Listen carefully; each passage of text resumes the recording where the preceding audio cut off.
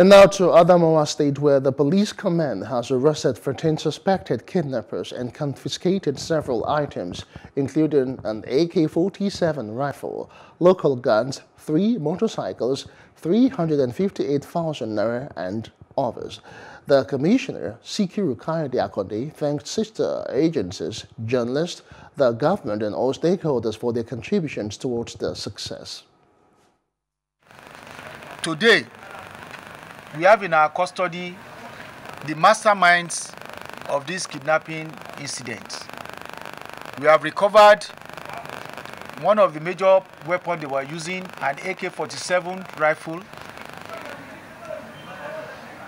This was done after the divisional police officer in Tungo took a lead from what we were sharing with him, and went after them.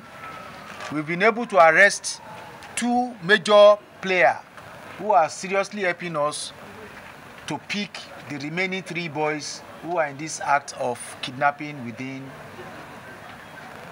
our space.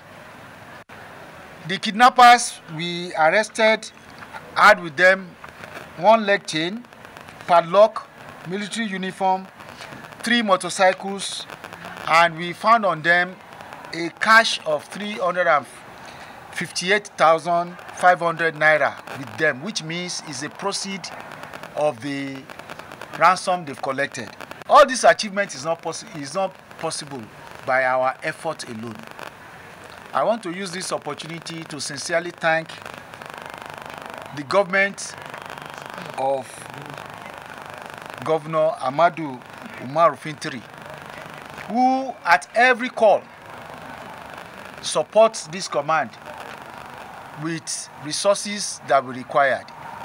At the same time, the command has enjoyed a tremendous support from the traditional leaders and traditional rulers in the state, especially from the Lamido of Adamawa, who has supported us with all intel that we need. Please do subscribe to our YouTube channel and don't forget to hit the notification button so you get notified about fresh news updates.